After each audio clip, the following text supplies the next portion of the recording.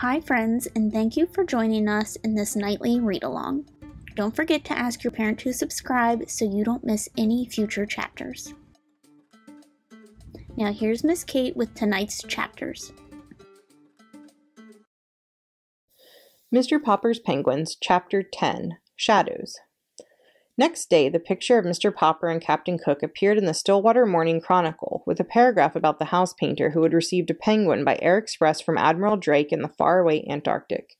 Then the Associated Press picked up the story, and a week later the photograph, in rotogravure, could be seen in the Sunday edition of the most important newspapers in all the large cities in the country. Naturally, the Poppers all felt very proud and happy. Captain Cook was not happy, however. He had suddenly ceased his gay, exploring little walks about the house and would sit most of the day, sulking in the refrigerator. Mrs. Popper had removed all the stranger objects, leaving only the marbles and checkers, so that Captain Cook now had a nice, orderly little rookery. "He won't play with us any more," said Bill. "I tried to get some of my marbles from him, and he tried to bite me." "Naughty Captain Cook," said Janey. "Better leave him alone, children," said Mrs. Popper. "He feels mopey, I guess." But it was soon clear that it was something worse than mopiness that ailed Captain Cook. All day he would sit with his little white circled eyes staring out sadly from the refrigerator. His coat had lost its lovely glossy look. His round little stomach grew flatter every day. He would turn away now when Mrs. Popper would offer him some canned shrimps. One evening she took his temperature. It was 104 degrees.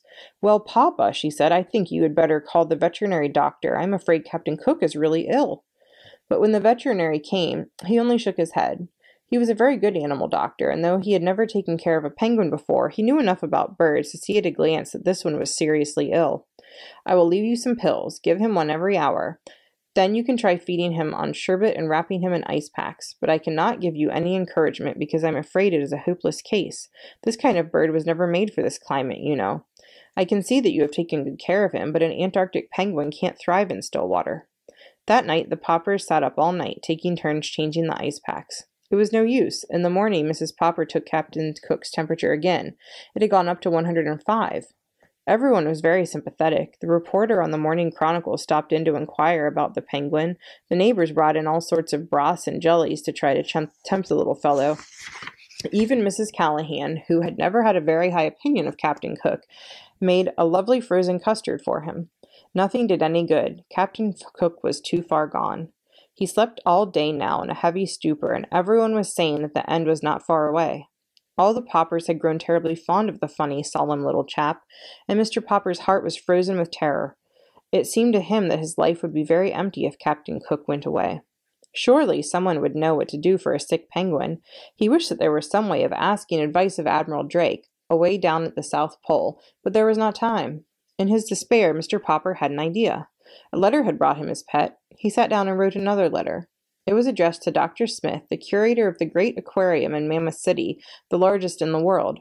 Surely if anyone anywhere had any idea what could cure a dying penguin, this man would. 2 days later there was an answer from the curator. "Unfortunately," he wrote, "it is not easy to cure a sick penguin. Perhaps you do not know that we too have, in our aquarium at Mammoth City, a penguin from the Antarctic.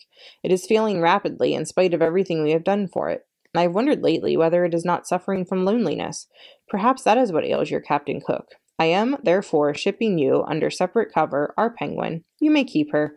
There is just a chance that the birds may get on better together." And that is how Greta came to live at 432 Proudfoot Avenue.